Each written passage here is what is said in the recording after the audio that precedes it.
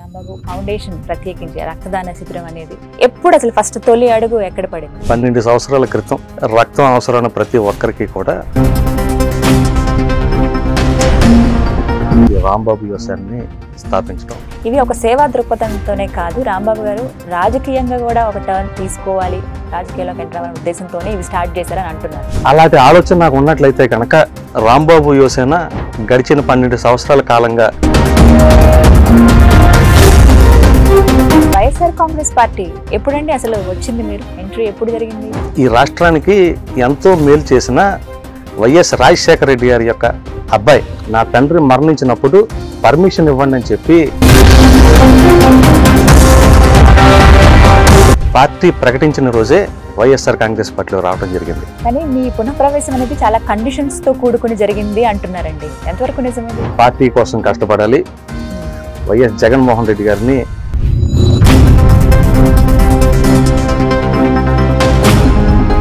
Party జెండాని భుజానికి ఎత్తుకోవడం జరిగింది. ఎంత ఇదిగా మక్కువతో వచ్చారు మీరు, కనీసం స్థానిక సంస్థ ఎన్నికల్లో కూడా ఎందుకు పోటీ చేయలేదు? వద్దనుకున్నారా? అవకాశం రాలేదా? కేవలం ఈ రిజర్వేషన్ కారణంగానే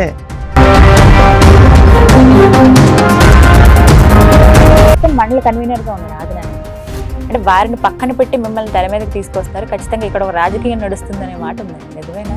పార్టీ వారిని సస్పెండ్ కూడా చేసింది. 2 పదవులు మీకే ఎందుకు కట్టబెట్టారు అనేది కూడా ఒక క్వశ్చన్ అండి. అంత ఇష్టం ఏముంది అధిష్టానానికి? రాంబాబు గారంటే మంచి వ్యక్తి అని మీరు వేసుకున్న ముసుగు తర్వాత అసలు రూపం తెలుస్తుంది రాంబాబు గారిది. కొంతమంది నుంచి ఒక మాట, రాజకీయంగా ఎదుగుతున్న నాయకుల యొక్క ఎదుగుదలను ఓర్వలేక వారి కాలం గుణపాఠం అయితే ఖచ్చితంగా చెప్తారు. జగన్మోహన్ రెడ్డి గారి పైన మీ అభిప్రాయం ఏంటండి? ఏం చెప్తారు వారి గురించి? ఆయన యొక్క ఆశయం గొప్ప ఆశయం, గొప్ప నాయకుడు వైఎస్ జగన్మోహన్ రెడ్డి. రాంబాబు గారి గోల్ ఏంటి అసలు పొలిటికల్ గా? ప్రజాప్రతినిధిగా ఉండాలన్నదే నా అంతిమ లక్ష్యం. నమస్తే, వెల్కమ్ టు సుమన్ టీవీ. ప్రస్తుతం మనతో పాటు నియోజకవర్గ కేంద్రమైన అనపర్తికి చెందినటువంటి సామాజిక సేవకులు, యువ రాజకీయవేత్త సత్తి రామకృష్ణ రెడ్డి అలియాస్ రాంబాబు గారు మనతో పాటు ఉన్నారు. వారితో మాట్లాడదాం. రాంబాబు గారు నమస్తే అండి. నమస్కారం గీతాంజలి గారు. Welcome to Suman TV. Thank you. Suman TV ప్రేక్షకులకి మీ ద్వారా అనపర్తి నియోజకవర్గ ప్రజానికానికి నమస్కారం. చాలా సంతోషం అనిపించింది ఇంటర్వ్యూ మాట్లాడాలి అన్నప్పుడు, ఎందుకంటే సేవా కార్యక్రమాలు చేసే వాళ్ళతో మాట్లాడితే ఖచ్చితంగా ఆ స్ఫూర్తి ఇంకొంతమందికి ఉంటుంది, ఆ మోటివేషన్ అనేది. రాంబాబు ఫౌండేషన్ ప్రత్యేకించి రక్తదాన శిబిరం అనేది ఎన్నో అవార్డ్స్ అందుకున్నారు మీరు, అది చాలా హ్యాపీ అనిపించింది సార్. అంటే బ్లడ్ గురించి ఇంత తాపత్రయపడే వాళ్ళు చాలా మంది తక్కువ ఉంటారు. ఇప్పటికీ కూడా బ్లడ్ దొరక్క చనిపోతున్న వాళ్ళని మనం చూస్తూనే ఉన్నాం. బట్ అదే రీతిగా ఫౌండేషన్లు కూడా ఉండడం అనేది ది బెస్ట్. ఆ ఆలోచన రావడమే గ్రేట్ అండి. మాట్లాడదాం వీటి గురించి. ముందుగా అసలు మీ ఫ్యామిలీ బ్యాక్గ్రౌండ్ ఏంటండి? ఎలా వచ్చారు అసలు? పుట్టి పెరిగిందంతా ఎక్కడ? ఇలా ఇప్పుడు ఈ పొలిటికల్ టర్న్ ఎందుకు? ఇవన్నీ చెప్పండి. నా పేరు సత్తి రామ కృష్ణ రెడ్డి. మాది తూర్పుగోదావరి జిల్లా అనపర్తి గ్రామం. మా ఫాదర్ పేరు వచ్చేసి సత్యనారాయణ రెడ్డి గారు, మా తల్లి గారు భానుమతి గారు గృహిణి. నా భార్య గారి పేరు విజయలక్ష్మి. మాకొక బాబు పాప. సింపుల్. ముందు పొలిటికల్ గా ఉన్నారా సార్ ఫ్యామిలీలో ఎవరైనా? బేసిక్గా మాది రాజకీయ నేపథ్యం ఉన్న కుటుంబం. మా తాతయ్య గారు సత్యేశ్వర రెడ్డి గారు, ఆయన 25 సంవత్సరాలు సుదీర్ఘకాలం పాటు గంగంపాలెం గ్రామానికి సర్పంచ్గా ఆయన యొక్క సేవలు అందించడం కూడా జరిగింది. మా పెద్దనాన్నగారు నల్లమిల్లి సోరారెడ్డి గారు, ఆయన రామచంద్రాపురం అనపర్తి మార్కెట్ కమిటీలకి చైర్మన్గా ఆయన యొక్క సేవలు అందించడం కూడా జరిగింది. బ్లడ్లో ఉందంటారు అలా. చిన్నప్పటి నుంచి రాజకీయాలు చూస్తూ పెరిగిన నాకు చుట్టూ ఉన్న సమాజానికి సేవ చేయాలి అని భావించి ఈ రాంబాబు యోసాన్ని ప్రారంభించటం, ఈ రాంబాబు యోసాన్ ద్వారా రక్తదాన శిబిరాలు నిర్వహించడం పరిపాటిగా ప్రతి సంవత్సరం కూడా జరుగుతూ వస్తూ ఉంది. ఎన్ని ఇయర్స్ నుంచి స్టార్ట్ చేసేది? అంటే రక్తదానం అంటే అది మామూలు విషయం కాదు, ఏదో ఒకసారి చేస్తాం 2 సార్లు చేస్తాం. బట్ ఒక ఫౌండేషన్నే స్థాపించి రాంబాబు యువసేన అని పేరు పెట్టి ఎంతో మందిని ప్రోత్సహించడం, బ్లడ్ డొనేట్ చేసేలా చేయటం అనేది ఎప్పుడు అసలు ఫస్ట్ తొలి అడుగు ఎక్కడ పడింది? ఇది 12 సంవత్సరాల క్రితం. ఆపదలో ఉండి రక్తం అవసరమైన ప్రతి ఒక్కరికి కూడా రక్తాన్ని అందించాలనేటటువంటి మహోన్నత లక్ష్యంతో ఈ రాంబాబు యువసేనని స్థాపించడం. స్థాపించిన వెంటనే నా మిత్రులు నాతో కలిసి రావటం, వాళ్ళందరి యొక్క సహకారంతో కూడా గడిచిన 12 సంవత్సరాలుగా క్రమం తప్పకుండా ఈ రక్తదాన శిబిరాలు నిర్వహిస్తూ కూడా వస్తున్నాం. 12 ఇయర్స్ నుంచి కంటిన్యూ చేశారు. అది రియలీ గ్రేట్ సార్. ఆ విషయం మధ్యలో ఏమైనా ప్రాబ్లం ఎదురైందా మీకు? ఎంతమంది ఇప్పటివరకు ఇట్లా డొనేట్ చేశారు? ఎంతమందితో డొనేట్ చేయాలి? అక్టోబర్ 3 నా బర్త్డే రోజున రాంబాబు యువసేన సభ్యులు బ్లడ్ డొనేషన్ క్యాంప్ కండక్ట్ చేయడం. ఆ క్యాంప్ కండక్ట్ చేసి 150 to 100 మెంబర్స్ అదే రోజు బ్లడ్ ఆ క్యాంపులో ఇవ్వటం. అలాగే ఆ క్యాంప్ కండక్ట్ చేసామన్న దాంతో ఆగిపోకుండా అర్ధరాత్రి మీరు వచ్చి కాల్ చేసినా సరే మీకు బ్లడ్ అందించడం కోసం రాంబాబు యువసేన సభ్యులు ఎప్పుడూ సిద్ధంగా ఉంటారు. అలా అర్ధరాత్రులు కూడా వెళ్ళి బ్లడ్ ఇచ్చిన సందర్భాలు కోకొల్లలు. ఎన్నో అవార్డ్స్ కూడా అందుకున్నారండి మీరు ఈ విషయంలో. అంటే ఎందుకు అనిపించింది అనేది కూడా ఒక పాయింట్. మీరు అన్నారు అంటే ఒక రీజన్ ఉంటుంది బ్లడ్ డొనేట్ చేయాలి అంటే. ఏదైనా సంఘటన చూసారా? ఏదైనా మీకు స్ఫురించిందా? దేనివల్ల ఒక ఫౌండేషన్ ఏర్పాటు చేశారు? స్టార్టింగ్ బేసిక్గా నేను స్టార్ట్ చేసినప్పుడు ఒక సమాజానికి సేవ చేయాలనేటటువంటి దృక్పథంతో క్యాజువల్గా స్టార్ట్ చేశాను ఆనాడు. కానీ స్టార్ట్ చేసిన నాకు తర్వాత దాని యొక్క నీడ్, ఆ రక్తం అవసరమైన వాళ్ళు ఆ టైంలో మనం అందించేటప్పుడు వాళ్ళు పడుతున్నటువంటి ఆవేదన, ఆ పేషెంట్ని ఏదో రకంగా బ్రతికించుకోవాలని చెప్పి వాళ్ళు పడుతున్న ఆవేదన, ఇవన్నీ చూసి ఇక ఈ యొక్క కార్యక్రమం ఈ సంవత్సరంతో ఆగడానికి వీలు లేదు, దీన్ని కంటిన్యూ చేయాలని చెప్పి అప్పటి నుంచి కూడా నా మిత్రుల యొక్క సహకారంతో కంటిన్యూ చేస్తూ వస్తున్నాం. అంటే కేవలం ఈ రక్తదాన శిబిరాలైనా సార్, ఇంకా ఏమైనా సేవా కార్యక్రమాలు చేస్తున్నారా వేరేవి? రక్తదాన శిబిరాలతో పాటు ప్యారలల్గా స్వతహాగా క్రీడాకారుడినైన నేను క్రీడాకారులని ఎంకరేజ్ చేయడం కోసం వారికి అవసరమైన క్రీడా ప్రాంగణాలని నిర్మించడం, ఆ క్రీడలకు అవసరమైన సామాగ్రి, క్రీడా సామాగ్రి, బాల్స్ కానీ, నెట్స్ కానీ, బ్యాట్స్ కానీ, ఇటువంటి ఏవైనా ఉన్నా సరే వాటిని వారికి అందించి వారిని ప్రోత్సహించడం కోసం అనేక క్రీడా టోర్నమెంట్లు కండక్ట్ చేయటం.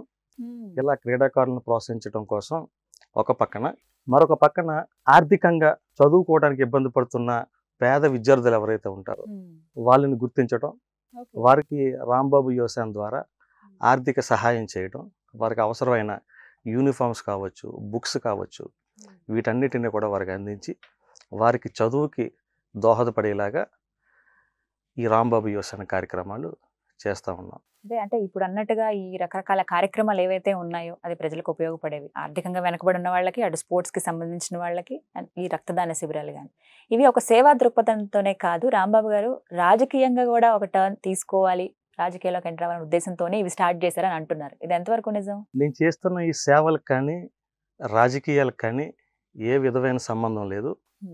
అలాంటి ఆలోచన నాకు ఉన్నట్లయితే కనుక ఎందుకు రాంబాబు యువసేన గడిచిన 12 సంవత్సరాల కాలంగా దిగ్విజయంగా సాగుతూ వస్తుంది?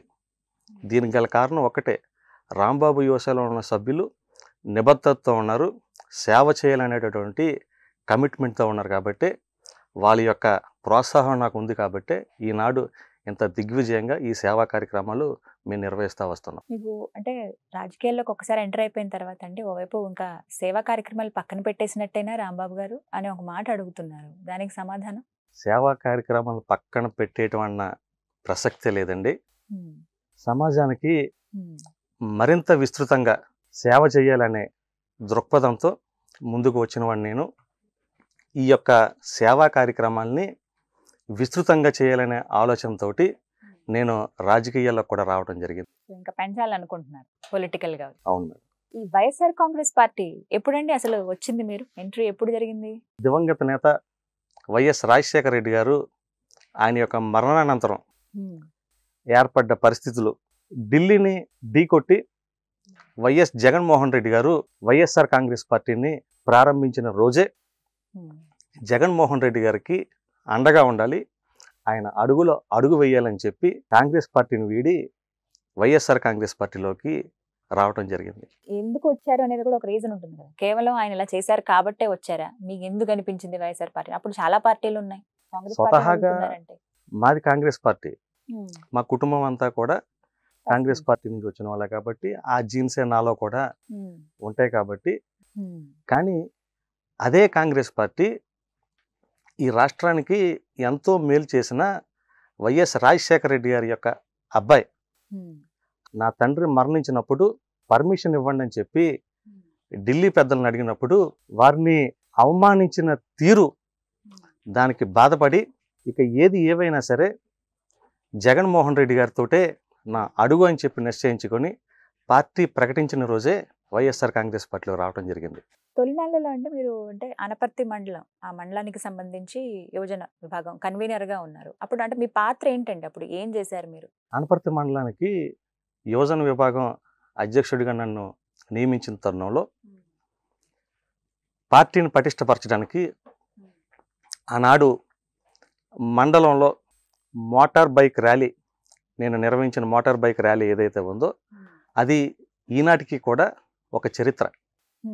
అలాగే పార్టీ మరింత విస్తరించడానికి పార్టీ ఇచ్చిన పిలుపు మేరకు గడప గడపకి వైఎస్ఆర్ కాంగ్రెస్ పార్టీ అనే కార్యక్రమాన్ని ఆనాడు జిల్లా స్థాయి నాయకులతోటి నేను నిర్వహించడం ఆనాడు ఒక చరిత్ర. కానీ అంతకుముందు కన్వీనర్గా మీరు ఎంత పాటుపడ్డారు? మీరు ఇప్పుడు చెప్పిన కార్యక్రమాలు కావచ్చు, అటు బైక్ ర్యాలీ కానీ లేకపోతే గడప గడపకి వైఎస్ఆర్ అనే మాట కానీ, ఎందుకంటే అప్పుడు స్టేట్ డివైడ్ అయిన తర్వాత పరిస్థితులు ఎలా ఉన్నాయో అందరికీ తెలుసు. మొదటి అవకాశం కావాలని చెప్పి ప్రతి పార్టీ అడిగిన సందర్భం అది. అంతగా పాటుపడిన మీరు సడన్గా ఎలక్షన్ దూరం అయ్యేటప్పటికి రకరకాల మాటలు వినిపించాయి. మరి వాటికి చెప్తున్నా కదా మేడం, నిజమైన అది ఎవరిదైనా ప్రోద్బలం ఉందా? ఏదీ లేదు మేడం. కేవలం కుటుంబ కారణంగానే నేను 2014 ఎన్నికలకి దూరంగా ఉన్నాను అన్నమాట వాస్తవం. ఎదురవుతుందా ఆ ప్రశ్న ఇప్పటికీ? మీకు ఎవరైనా అడుగుతారా? అది నియోజకవర్గంలో ఉన్న ప్రజలందరికీ కూడా తెలుసు ఎందుకు నేను దూరంగా ఉండాల్సి వచ్చిందన్న దానికి సమాధానం. కానీ ఇప్పటివరకు మీరు చెప్పిన దాన్ని బట్టి చూస్తుంటే కామన్గా రాజకీయాల్లోకి వస్తున్నారంటే ఒక ఆలోచన పడిపోయింది సార్ అందరికీ. ఏంటంటే మనం రాజకీయాల్లో ఉన్నామనంటే ఆర్థికంగా ఎదగాలి, వివిధ కార్యక్రమాలు చేసో ఒకసారి ఎమ్మెల్యేగా గెలిచామంటే ఆస్తులు డబల్ అవుతున్న పరిస్థితులు మనం చూస్తున్నాం ఇప్పుడు నేతలందరూ. కానీ మీరు ఒకవైపు రాజకీయాలు అంటున్నారు, మరోవైపు సేవా కార్యక్రమాలు అంటే మీ దగ్గర ఉన్న డబ్బులన్నీ కూడా ఖర్చు పెడుతూ ఉన్నారు, కార్యక్రమాలు చేస్తూ ఉన్నారు. ఇది పొంతన కుదురుతోందా రెండింటికి? డబ్బు సంపాదించడం కోసం అయితే నేను రాజకీయాల్లోకి రాలేదు. కేవలం సేవ చేయడానికి మాత్రమే నేను రాజకీయాల్లోకి వచ్చాను. సేవ చేయాలంటే కూడా డబ్బు ఖర్చు అవుతుందా ఖర్చు అవ్వదన్న విషయాన్ని మీరు కూడా చెప్పాలి. ఖచ్చితంగా డబ్బులు ఖర్చు అవుతాయండి. రక్తం ఫ్రీగా ఇవ్వగలుగుతారేమో, కానీ దానికి తగ్గట్టుగా ఏర్పాట్లు చేయడానికి డబ్బులు కావాలిగా. ఆ కోణంలోనే నేను ఖర్చు పెడుతున్నాను తప్ప ఆస్తిపరులే బాగా మీరు కాదు మేడం. మాది సామాన్య కుటుంబం. మరి వాటికి డబ్బు అన్ని మా పేరెంట్స్, గతంలో మా తాతగారు, వీళ్ళంతా మాకు వారసత్వంకి ఇచ్చినటువంటి. రాంబాబు గారు తిరిగి వైఎస్ఆర్ కాంగ్రెస్ పార్టీలోకి ఎప్పుడు వచ్చారు? అంటే ఆ పునఃప్రవేశం ఎందుకు జరిగింది, ఎలా జరిగింది, ఈ సందర్భం చెప్పండి. మీరు రీఎంట్రీ అనొచ్చు.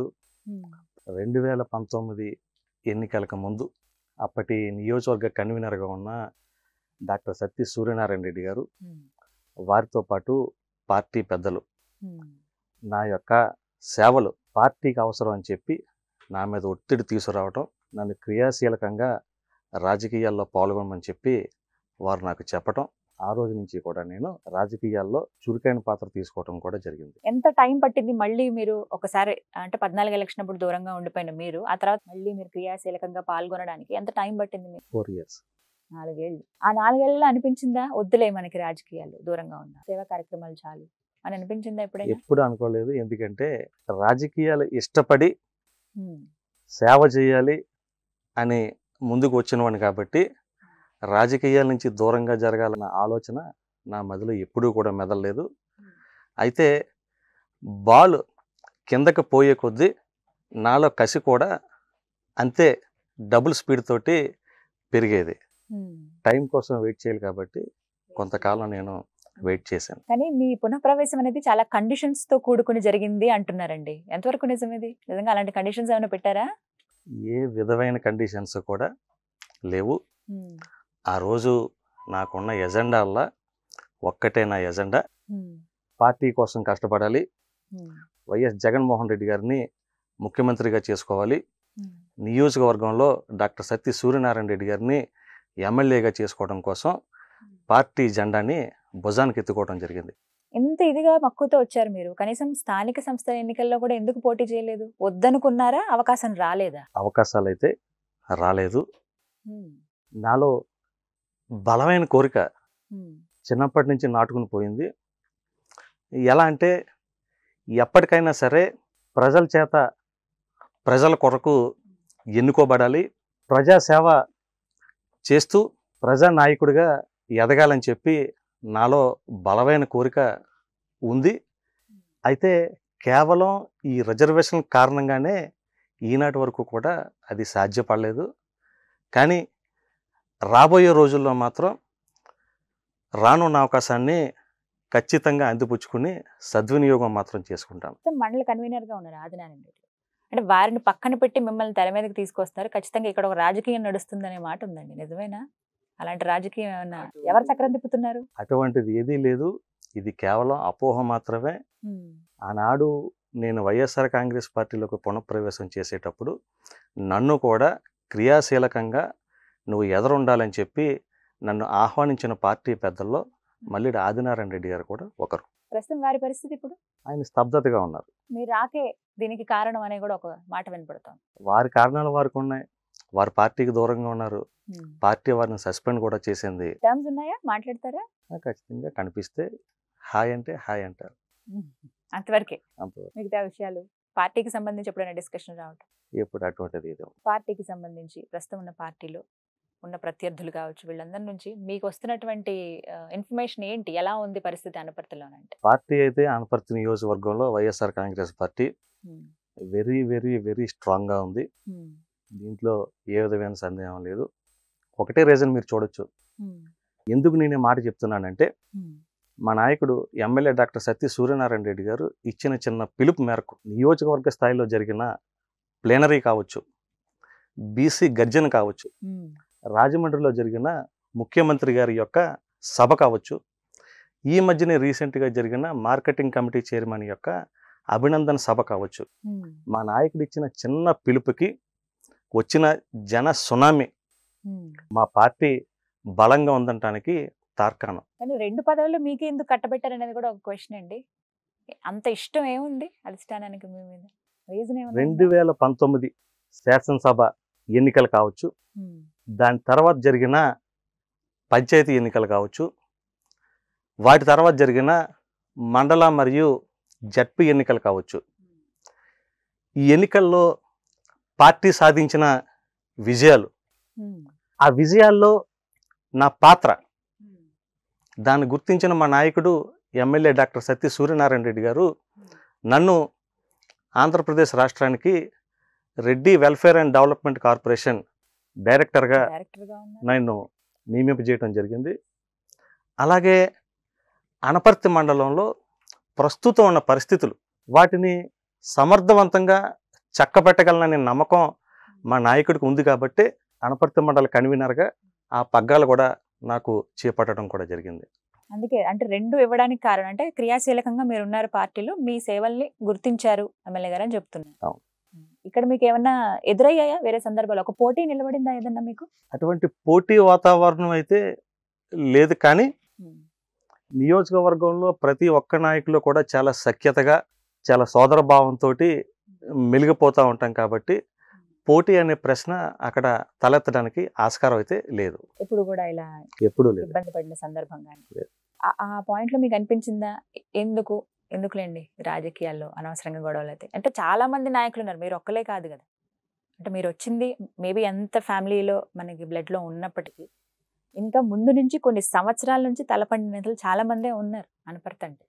మరి అందరినీ వదిలేసి మీకే ఎందుకు ఇచ్చారనేది కూడా ఒక క్వశ్చన్ ఉండొచ్చు. కానీ అసంతృప్తి లేదా? నా ఎఫిషియన్సీ మా నాయకుడికి నచ్చింది. ఆ పదవులు నాకు కట్టబెట్టారు. అయితే నేను వాటిని పదవులు అని అనుకోలేదు, కానీ వాటిని నాకు అప్పచెప్పిన బాధ్యతని ఫీల్ అయ్యి నేను పార్టీ కోసం పాటుపడతా ఉన్నా. కానీ అసంతృప్తి నేతల్లో ఉంటారు, వర్గపోరు కూడా ఉంటుంది. కానీ వీటన్నిటిని రాంబాబు గారు చాలా బాగా చక్కబెట్టారని అంటారే, నిజమేనా? ఇప్పటికే నేను చేసిన ప్రయత్నాలు ఫలవంతం అయ్యాయి.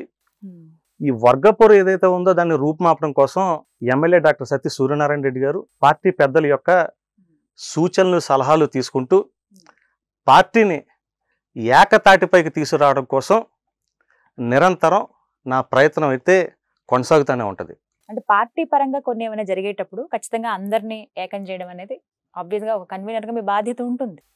సో అందులో మీరు విఫలం అయ్యారని ఎవరిని పిలవరని, కేవలం ఒంటరిగానే పార్టీకి సంబంధించిన కార్యక్రమాలు ఉంటే మీరే చేసేస్తారని, ఇది ఒక ప్రధానమైనటువంటి ఆరోపణ రాంబాబు గారి పైన. క్లియర్ కట్గా ఒకటే సమాధానం చెప్పండి, దీనికి ఏం చెప్తారు? ఈ మధ్యనే మా అనపర్తి నియోజకవర్గానికి తెలుగుదేశం పార్టీ జాతీయ అధ్యక్షులు నారా చంద్రబాబు నాయుడు గారు కూడా రావడం జరిగింది. మీరు అడిగారు కాబట్టి చెప్తున్నా, రాంబాబు యొక్క సమర్థత అనపర్తి మండలంలో లేదా అనపర్తి గ్రామంలో ఎక్కడి నుంచి అయినా సరే బయట గ్రామాల నుంచి, బయట మండలాల నుంచి, బయట నియోజకవర్గాల నుంచి జనాన్ని తరలించగలిగారు. కానీ అనపర్తి గ్రామం నుంచి కానీ, అనపర్తి మండలం నుంచి కానీ చెప్పుకోదగ్గ స్థాయిలో వాళ్ళు జనాన్ని తరలించకపోలేకపోయారంటే దానికి కారణం నా యొక్క ఎఫిషియన్సీ కావచ్చు, మా నాయకుడు ఎమ్మెల్యే సూర్యనారాయణ రెడ్డి గారి మీద జనాలకున్న విశ్వాసం కావచ్చు. ఆపారా మీరు? వాళ్ళే వెళ్ళలేదా ప్రజలు ఎవరు కూడా? ఆపితే ఆగే రోజులు కాదు. ప్రజలకు మనసులో ఉండాలి.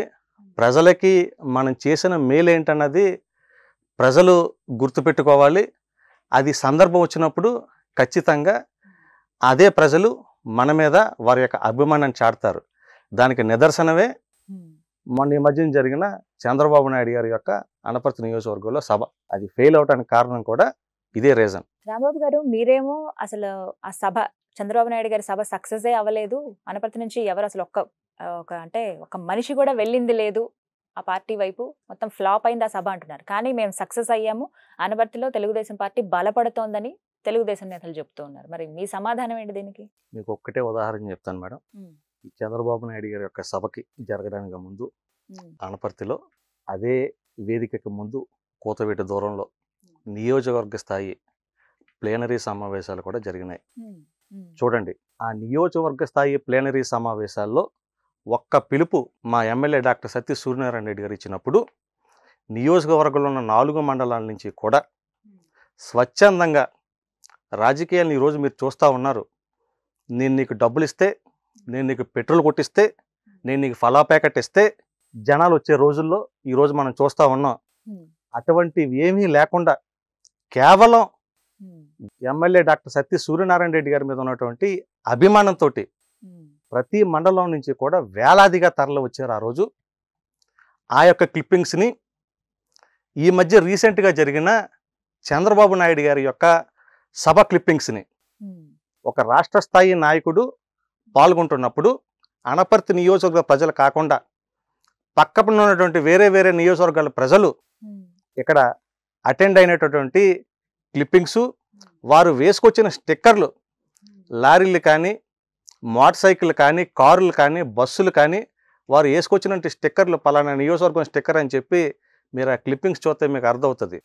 రాష్ట్ర స్థాయి నాయకుడు చంద్రబాబు నాయుడు గారి యొక్క పర్యటన, పక్క నియోజకవర్గాల నుంచి జనాల్ని తరలించారు. పోనీ ఏదన్నా పెద్ద బ్రహ్మాండంగా చేసేసారా అంటే, ఒక రాష్ట్రంలో 175 నియోజకవర్గాల్లో అనపర్తి నియోజకవర్గం ఒక నియోజకవర్గం. నియోజకవర్గ స్థాయిలో జరిగిన ప్లేనరీ సమావేశాల్లో ఉన్నటువంటి జనానికి అన్ని నియోజకవర్గాల నుంచి కలిపి తీసుకొచ్చినా సరే లేనటువంటి సందర్భం చంద్రబాబు నాయుడు గారి యొక్క సభ. అంటే ప్రజలు వెళ్ళడం దాన్ని బట్టి చూసే ఎంతవరకు ఆదరణ ఉందో అని అర్థం చేసుకోవాలంటారు. అని మీరే అర్థం చేసుకోవాలి. ఏ పార్టీకి అనపర్తి నియోజకవర్గంలో బలం ఉంది, ఏ పార్టీకి బలం లేదు. విశ్వ ప్రయత్నం చేస్తోంది కదా తెలుగుదేశం పార్టీ కూడా, ప్రజాదరణ పొందాలి అనపర్తి నియోజకవర్గంలో. ఏ పార్టీ అయినా సరే మేడం, ప్రజల యొక్క మన్ననలు పొందాలంటే ప్రతిపక్షంలో వారు ఉన్నారు కాబట్టి ప్రజలకి ఏమేమి అవసరాలో అది ప్రభుత్వం నెరవేర్చలేనప్పుడు ప్రజల తరపున పోరాటాలు చేయాలి, ప్రభుత్వాల మీద ఒత్తిడి తీసుకుని రావాలి. ఏ సందర్భంలోనూ కూడా తూతూ మంత్రంగా వారు ఫోటోలకు ఫోజులు ఇచ్చామా, పేపర్లో మ్యాటర్లు రాయించుకున్నామా, టీవీల్లో కనపడ్డామా, మన ఉనికి ఉంది అని ప్రజలు గుర్తిస్తున్నారా అన్నదే చూస్తున్నారు తప్ప ప్రజలకు అవసరమైన ఏ విషయంలోనూ కూడా వారు స్పందించిన తీరు గుండు సున్నా.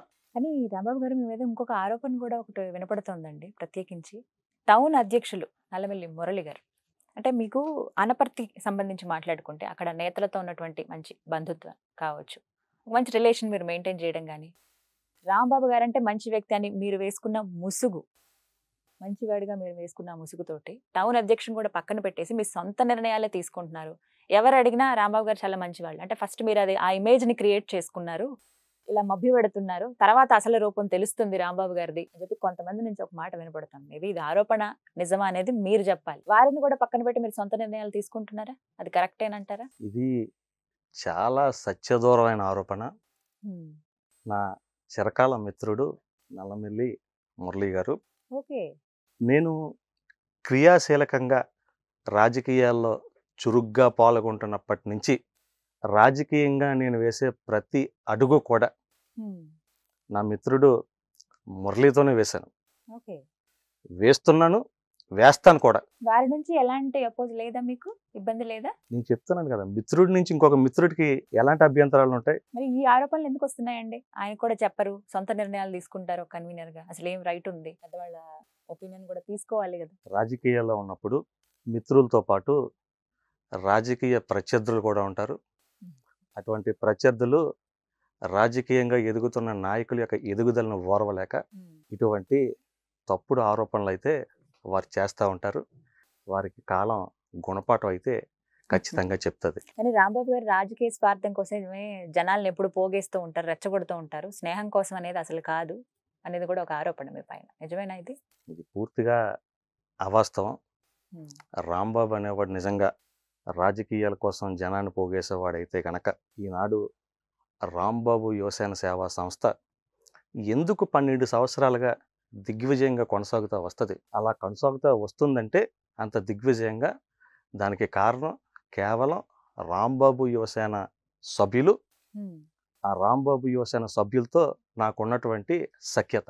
అంటే ఇంతగా ప్రజాదరణ పొందడానికి కారణాలు ఏంటండి? అనపర్తి గ్రామానికి సంబంధించి ఆ గ్రామాభివృద్ధిలో మీ పాత్ర ఏంటి? గ్రామాభివృద్ధి విషయానికి వచ్చేసరికి ప్రభుత్వ నిధులు కొంత కొరత ఉన్నప్పటికీ నా సొంత నిధుల్ని వెచ్చించటం, గ్రామాభివృద్ధికి కావలసిన డెవలప్మెంట్ పనులని చేపట్టడం రాంబాబు యువసేన ద్వారా చేయించడం కూడా జరిగింది. అందులో కొన్ని ప్రధానమైనవి బీసీల యొక్క శ్మశాన వాటిక అభివృద్ధి పనులు నేను మొదలు పెట్టడం కానీ, రజకులకి ధోబీఘాట్ నిర్మాణం కానీ, ఎస్సీలకు సంబంధించి తాగునీటి సమస్యని పరిష్కరించడం కానీ, అదే ఎస్సీ పేటలో వారికి అవసరమైన కాలువ రేవు వాళ్ళు బట్టలు ఉతుక్కోవడానికి నిర్మాణాలు కానీ, ఇలా అనేకం నా యొక్క సొంత డబ్బుల్ని వెచ్చించి గ్రామాభివృద్ధికి నా స్థాయిలో నేను పాటుపడటం జరుగుతూ ఉంది. ఇవే ప్రజాదరణ పొందేలా చేశాయి అని అంటారు. ఇవేనా కారణం? బహుశా ఇవన్నీ కూడా కొన్ని కారణాలు కావచ్చు. అధినేత జగన్మోహన్ రెడ్డి గారి పైన మీ అభిప్రాయం ఏంటండి? ఏం చెప్తారు వారి గురించి? మా అన్న జగనన్న విలువలు, విశ్వసనీయత, ఉన్నతమైన వ్యక్తిత్వాల కలబోత మా అన్న జగనన్న. ఆయన తీసుకొచ్చిన విద్య, వైద్య రంగాల్లో అభివృద్ధి సంస్కరణల ఆవిష్కరణ చేసిన మహానేత మా అన్న జగనన్న. రాజకీయాల ద్వారా సేవ చేయాలనుకునే నాలాంటి యువతకి ఆదర్శ నేత మా అన్న జగనన్న. మా అన్న గురించి ఎంత చెప్పినా సరే తక్కువ. ఎందుకంటే ఆయన ఈ రాష్ట్ర ప్రజలకి చేస్తున్నటువంటి సంక్షేమ కార్యక్రమాలు కానీ, అభివృద్ధి కార్యక్రమాలు కానీ, అటువంటివి ఆయన యొక్క ఆశయం, గొప్ప ఆశయం. నేను చనిపోయిన తర్వాత నన్ను ఆదరించిన నా ప్రజల ఇళ్లలో ఉండాలన్నదే నా ఆశయం అని చెప్పి గొప్ప ఆశయంతో ముందుకు వెళ్తున్న గొప్ప నాయకుడు వైఎస్ జగన్మోహన్ రెడ్డి గారు. ఆయన స్ఫూర్తిగా తీసుకుని వచ్చారా మీరు వైఎస్ఆర్ కాంగ్రెస్ పార్టీలోకి? ఖచ్చితంగా వైఎస్ జగన్మోహన్ రెడ్డి గారు అదేవిధంగా నీతి నిజాయితీలతోటి పరిపాలన చేస్తున్న అనపర్తి నియోజకవర్గ శాసనసభ్యులు డాక్టర్ సత్తి సూర్యనారాయణ రెడ్డి గారు, వీరిరువురు యొక్క రాజకీయాలే నాకు ఆదర్శం, స్ఫూర్తి. సూర్యనారాయణ రెడ్డి గారి గురించి చెప్పమంటే ఏం చెప్తారు? ఎందుకంటే మీకు అడుగడుగున వారు ప్రోత్సాహం అందిస్తున్నారు, మీ మీద నమ్మకం పెట్టుకున్నారు, 2 పదవులు మీకు ఇచ్చారు. ఇవన్నీ కూడా మీరు ఇందాక పట్టుకు చెప్పిన మాటల్లో వినపడ్డాయి. వారి గురించి చెప్పమంటే ఏం చెప్తారు? ఆయన 10 రూపాయల డాక్టర్. 10 రూపాయల డాక్టర్గా ప్రజల యొక్క మన్ననలు పొందిన ప్రజా వైద్యుడు డాక్టర్ సత్తి సూర్యనారాయణ రెడ్డి గారు. అనపర్తి నియోజకవర్గ ప్రజల సంక్షేమం కోసం పాటుపడుతున్న వ్యక్తి డాక్టర్ సత్తి సూర్యనారాయణ రెడ్డి గారు. అనపర్తి ప్రాంత అభివృద్ధి కోసం నిరంతరం శ్రమిస్తున్న వ్యక్తి డాక్టర్ సత్తి సూర్యనారాయణ రెడ్డి గారు. నీతి నిజాయితీలు వీటిని ఆయుధాలుగా చేసుకుని 24/7 ప్రజల కోసం పనిచేస్తున్న కమిట్మెంట్ ఉన్న నిఖార్సైన నాయకుడు డాక్టర్ సత్తి సూర్యనారాయణ రెడ్డి గారు. సో ఆయనే మీకు ఇన్స్పిరేషన్ అని చెప్తారు. కాన్ఫిడెంట్ గా చెప్తున్నారు. కానీ ప్రస్తుతం ఎలా ఉంది అనపర్తి దగ్గర కావచ్చు, ఓవరాల్ గా రాష్ట్రంలో పరిస్థితి చూస్తే వైసీపీ పరిస్థితి ఏంటి? మళ్ళీ అధికారంలోకి వచ్చే అవకాశం ఉందా? ఎందుకంటే అటు ప్రతిపక్షాలు కూడా బలపడుతున్నాయి, గ్రౌండ్ లెవెల్లో వాళ్ళు వర్క్ స్టార్ట్ చేశారు. ఎలక్షన్ ఇప్పుడే వస్తుందా అన్నట్టుగా ఎప్పటికప్పుడు మనం ఆ మాటలు వింటున్నాం, ఆ వాతావరణం కూడా కనబడుతోంది. మరి రానున్న కాలంలో నెక్స్ట్ ఎలక్షన్ లో మళ్ళీ వైసీపీకి అధికారం వచ్చే అవకాశం ఉంటుందంటారా? ఖచ్చితంగా ఉంటుంది మేడం. ఎన్నికల హామీల్ని 95% అమలు చేసిన ముఖ్యమంత్రి వైఎస్ జగన్మోహన్ రెడ్డి గారి పట్ల ఈ రాష్ట్ర ప్రజలు విశ్వాసంతో ఉన్నారు. కులం చూడకుండా, మతం చూడకుండా, ప్రాంతం చూడకుండా, వర్గం చూడకుండా, పార్టీలు చూడకుండా ఆయన ఇస్తున్న సంక్షేమ పథకాలు మళ్ళీ మా పార్టీకి విజయం తెచ్చిపెడతాయి. కానీ ఇప్పుడు పరిస్థితుల్లో చూస్తున్నాం కదా, 175 వచ్చే అవకాశం ఉంటుందంటారా? ఎందుకంటే అసంతృప్తి నేతలు ఒక్కొక్కరుగా బయటపడుతున్నారు. అటు కోటమిరెడ్డి కావచ్చు, ఆనం గారు కావచ్చు, ఇలా సీనియర్ నేతలందరూ కూడా అసంతృప్తితో, వీళ్లే కాదు ఇంకా చాలా మంది ఉన్నారన్న మాట కూడా వినిపిస్తోంది. అలాంటి పరిస్థితులు ఉన్న నేపథ్యంలో 175కి 175 వచ్చే అవకాశం ఉంటుందా? రాజకీయాల్లో అసంతృప్తులు అన్నది సర్వసాధారణం. బర్రెలను కొన్నట్టు కొన్నారు జగన్మోహన్ రెడ్డి గారి యొక్క ఎమ్మెల్యేని. ఆయన ఏమీ అలసిపోలేదు, ఆయన ఏం భయపడలేదు, ఎదురు నిలబడి పోరాడారు ప్రజల కోసం. కొన్ని వేల కిలోమీటర్లు పాదయాత్ర చేసి ప్రజల మనసు గెలుచుకుని ముఖ్యమంత్రి అయ్యారు. ఇప్పుడు ఈరోజు ఆయన అమలు చేస్తున్న సంక్షేమ పథకాలు కానీ, అభివృద్ధి పనులు కానీ ఈ రాష్ట్రంలో మళ్ళీ 175కి 175 నియోజకవర్గాలు YSR Congress party clean sweep చేయబోతా ఉంది. కానీ అనపర్తి విషయానికే వస్తే రానున్న నెక్స్ట్ ఎలక్షన్లో ప్రస్తుత ఎమ్మెల్యే గారిని మార్చే ఆలోచనలో ఉంది అధిష్టానం అన్న మాట వినిపిస్తుంది. నిజమేనండి? సునారాయణ రెడ్డి గారు నెక్స్ట్ టైం మళ్ళీ పోటీ చేయరా? 2024 ఎన్నికల్లో మేడం మీరు రాసి పెట్టుకోండి, రానున్న 2024 ఎన్నికల్లో వైఎస్ఆర్ కాంగ్రెస్ పార్టీ అభ్యర్థిగా ఎమ్మెల్యే డాక్టర్ సత్తి సూర్యనారాయణ రెడ్డి గారు ఉంటారు. కన్ఫర్మ్ అంటారు. కానీ ఈ మాటలు ఎందుకు వస్తున్నాయండి? మారుస్తున్నారు కాస్త అసంతృప్తి. అంటే కేవలం అనపర్తనే కాదు, చాలా ప్రాంతాల్లో ఇలా ఒక నిర్ణయం తీసుకోబోతున్నారు జగన్మోహన్ రెడ్డి గారు. చాలా మందిని మార్చే ఆలోచన అయితే కనిపిస్తుంది. అందులో అనపర్తి కూడా ఒక ప్లేస్ అని కూడా అంటూ ఉన్నారు. కాదా? నిజం కాదా ఇది? ఎవరు ఆయన దగ్గరికి వెళ్ళినా సరే చిరునవ్వుతోటి నవ్వి వారి సమస్యకి పరిష్కారం చూపించే నైజం డాక్టర్ సత్తి సూర్యనారాయణ రెడ్డి గారిది. ఆయన కాకపోతే ఇంకో ఆప్షన్ ఇంకెవరున్నారండి? ఒకవేళ మేబీ అనుకుందాం, ఒకవేళ అలాంటి పరిస్థితి తప్పించే ఆలోచన ఉంటే ఇంకా ఆప్షన్ ఎవరున్నారు? నీతి నిజాయితీలతోటి ఎమ్మెల్యే డాక్టర్ సత్తి సూర్యనారాయణ రెడ్డి గారు ఇదే విధంగా పరిపాలించినంత కాలం ఎమ్మెల్యే అనపర్తి నియోజకవర్గానికి డాక్టర్ సత్తి సూర్యనారాయణ రెడ్డి గారే. ఇది ఫిక్స్ అంటారు. ఫిక్స్. చూద్దాం ఎలా ఉంటుందో 2024 పరిస్థితి. ఎందుకంటే రాజకీయాల్లో ఎప్పుడు ఏం జరుగుతుందనేది ఊహించలేమంటారు. అండ్ రాంబాబు గారి గోల్ ఏంటి అసలు? పొలిటికల్ గా మీరు ఎలా ఉండాలి, ఏ పొజిషన్లో ఉండాలని కోరుకుంటున్నారు? భగవంతుడి యొక్క దయ కూడా ఉండాలి, భగవంతుడి చల్లని ఆశీస్సులు, ప్రజల యొక్క ఆశీస్సులతోటి ప్రజా సేవ చేయడానికి ప్రజాప్రతినిధిగా ఉండాలన్నదే నా అంతిమ లక్ష్యం. డెఫినెట్లీ అండి. సుమన్ టీవీ తరఫు నుంచి ఆల్ ది బెస్ట్ చెప్తున్నాం. చూడాలని కోరుకుంటున్నాం ఒక ఎమ్మెల్యేగా రాంబాబు గారిని. Thank you. అలాంటి రోజు రావాలని, ఆ రోజు ఖచ్చితంగా మళ్ళీ ఇంటర్వ్యూ చేయాలి. Thank you. థ్యాంక్ యూ అండి. నమస్తే. Thank you.